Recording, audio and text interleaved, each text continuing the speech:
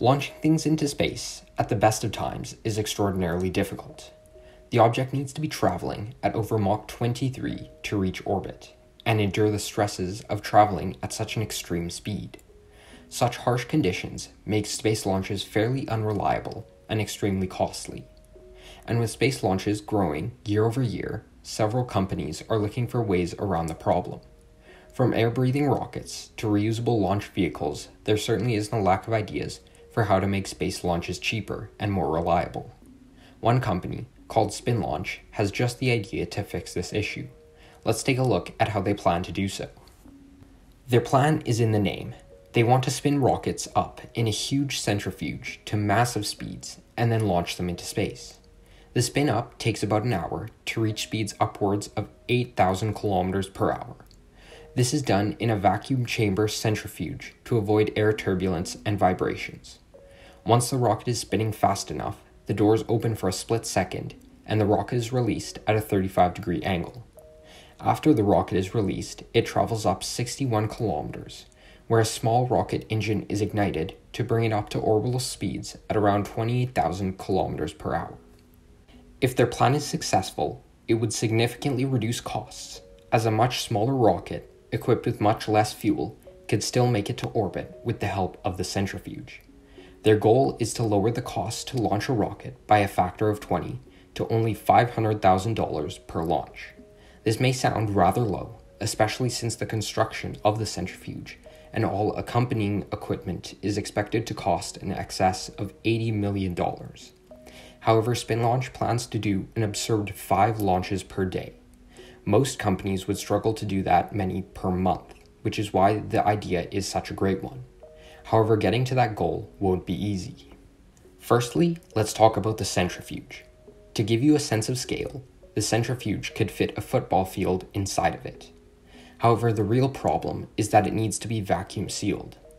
This makes the spin up much easier, as well as avoiding air turbulence, which can damage the centrifuge and the payload. When construction is finished, the centrifuge will be the 6th largest vacuum chamber in the world. Though the vacuum centrifuge is only one of the problems they face. The other is the strength of the arm spinning up the payload. Spinning anything that fast causes extreme forces that can easily warp and break metal. The very principles of physics that allow this idea to work can also rip the machine apart. Here's why. As something is rotating, it experiences a centripetal force that will pull the rocket inwards. In this case, the force pulling it in is the centrifuge arm. At the same time, the velocity is pulling the rocket outwards as it wants to follow the tangential pathway of the circle it is rotating about. As the speed of the centrifuge increases, the centripetal force needs to rise in proportion. If the centripetal force is not strong enough, the payload the size of a car will follow the tangential pathway and punch through virtually anything at such high speeds. Using the circular motion formulas, we can determine how many times per second the centrifuge is spinning. Using velocity squared over the centripetal acceleration will give us the radius, which equates to about a 50-meter radius centrifuge. Next, we can use the 2 pi radius over velocity formula to give us the period of rotation.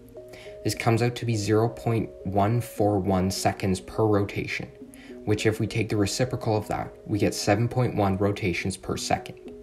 That may not sound like much, but since the centrifuge is so massive, this creates the 8,000 kilometers per hour needed to launch the rocket into the stratosphere.